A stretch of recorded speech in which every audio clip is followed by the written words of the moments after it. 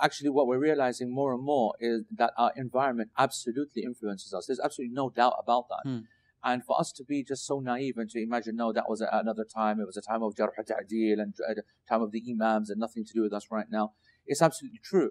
The problem is that what do you actually do? Yes. If you're not going to go and have the guts to go for homeschooling and say, all right, I'm going to take over this myself, and you don't have the money to pay for an Islamic school, yani, as the alternative, and you're not going to take the responsibility yourself and say that my kid who's hearing this nonsense, I'm going to purify them, and we know that can work, then what do? You've got to take one of these options. That's the reason why I said that this kind of session here allows everyone to understand that every option can be a disaster, and every option can be recovered from and can be a success, like every single one.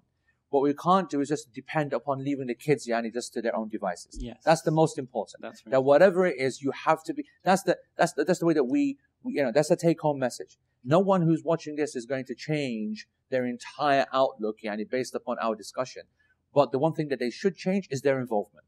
Whatever it is that is going to be the financial ability that they can do, or the emotional, psychological capability that what they're going to do, at least they now know that they have to be fully involved, not leave anything to chance, not ever assume, never ever assume. All right?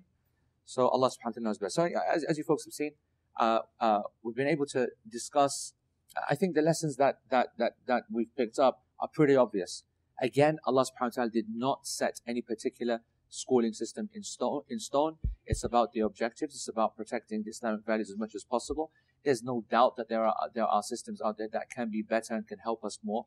But if that's not available, the most important factor will always be the parent, the murabbi, as we spoke about. Jazakumullah khair for your involvement. Barakallahu feek. Wassalamu alaikum wa rahmatullah.